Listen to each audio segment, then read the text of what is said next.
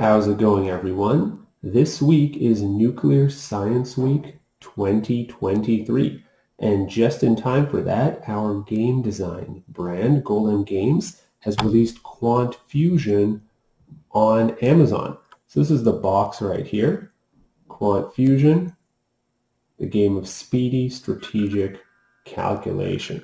All right, so on the back, there's a brief description of the game or the set of games, but I'm going to give you a brief description right now. This is a game of speedy strategic calculation. Calculations have to do with arithmetic, with some basic chemistry and basic principles of nuclear physics and particle theory of matter. So what the game comes with is you have the actual deck of cards, which is right here, and we'll go through those, and then there's the rules. So let me show you that. So there's a mini science lesson explaining all the science you need to know to play this game, and that just fits onto a single card. And then there's rules for the many different games that you can play, and we will go through a few of them. And there's also this mini periodic table. So every card in this deck represents an element of the periodic table, and the cards go up to aluminum, element 13, but the different games you can play that are described in the rules that come with the deck go all the way up to iron, element 26. So this little mini periodic table can be used as a reference, if you'd like, as you play the games. So what games can you play? Well, if we look at the cards, every card has 3 pieces of information on it. So you have the atomic number on top, you have the symbol of the element, and then you have the atomic mass on the bottom. So for example, this is nitrogen. Nitrogen has 7 protons. Its atomic number is 7. The symbol is an N, and its atomic mass on average is 14. This is rounded to a whole number. So every atom has a nucleus, which is made up of protons and neutrons. The atomic number is the number of protons. The atomic mass is the sum of the protons and neutrons. So if you want to know how many neutrons, the most average, on average, nitrogen would have, well, you would take the atomic mass and subtract the atomic number. The total atomic mass minus the number of protons, in this case 14 minus 7 is 7, so it has 7 neutrons. If we take another one, so for example, for aluminum, you have 13 protons, atomic mass is 27, so the number of neutrons would be 27 minus 13, or 14. Now, the games you can play, well, first off, you can play every single game that you could play with the regular Quant deck. So for example, draw 3 cards and just use the numbers on top, the atomic numbers. And you sit around in a circle, 3 cards are drawn. Let's say you pick that difficulty 3.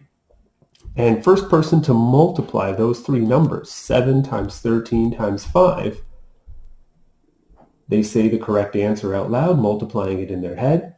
They get those cards. That's their points. There's strategy involved, of course, because what order are you going to multiply them in to make it easy? What tricks will you think of? For example, multiplying by 5. Well, that's just multiplying by 10 and dividing by 2. And those are more easy calculations to do, so just get the 7 times 13 out of the way first. How are you going to do 7 times 13 if you don't have it memorized? Well, that's 70 plus 21, because 7 times 10 plus 7 times 3. So that kind of strategy comes into play. Whoever answered correctly first gets those cards as points. Then you draw the next 3 cards. Whoever multiplies 1 times 7 times 11 first says the right answer. They get those 3 as their points. And you could sit around in a circle with however many players you want. You don't need a difficulty of 3. You can up the difficulty or down the difficulty as you go. You could do a difficulty of 2, so then you have to do 12 times 9 to get those points. You could do a difficulty of 4, so then I'm just drawing the next 4 cards here. you'd have to do 7 times 4 times 13 times 10.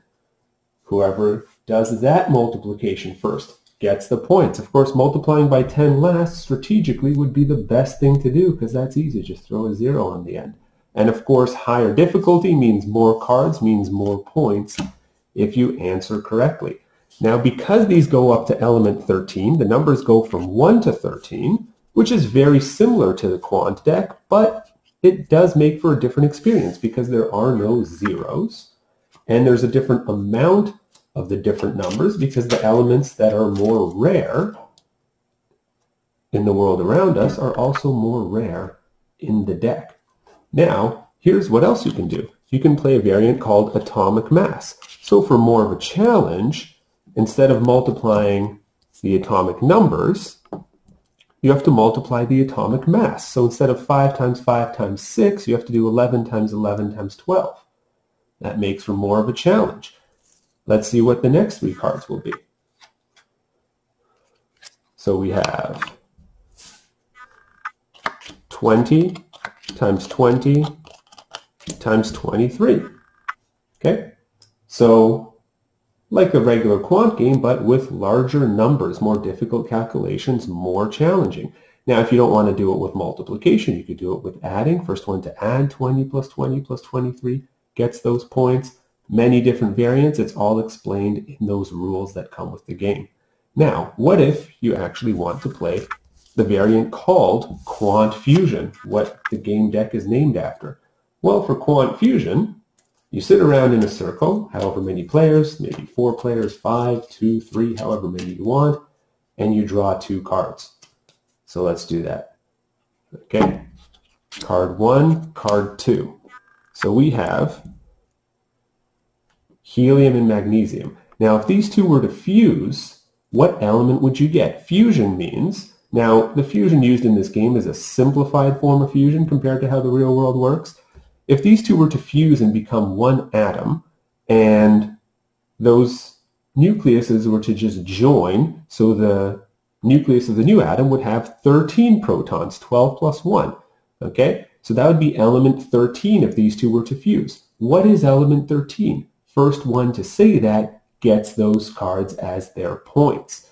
Okay, now you could use this reference if you'd like, and you say, oh, element 13, well, that's aluminum. If you don't want to use the reference, if you have it memorized, well, then don't use the reference, or if you're trying to memorize it. Now, I'm telling you, you play this game a few times with the reference, you're going to have these elements memorized. Very great educational tool to memorize the first 26 elements of the periodic table. And of course, there's variants where you can go even higher than 26. So let's say someone says aluminum, they get those cards, that's their points. Draw the next 2 cards. Okay, we have sodium and nitrogen. If these were to fuse, what would we get? Well, 11 plus 7 is 18. We would get element 18. First one to say that one gets those cards as their points. Now you could use that reference. What is element 18? There we go. So first one to say argon gets those points. And so on. And you can go through the whole deck like that. And there we go. Aluminum and helium, that's element 14. So first one to say silicon. Let's see if that'll zoom in for you quicker. Silicon is element 14. So first one to say that gets those points. And that's the base quant fusion game. Now there are other games you can play with this deck.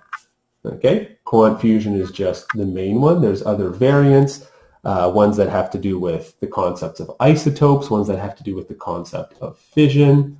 So you're going to enjoy it, you're going to learn a lot, and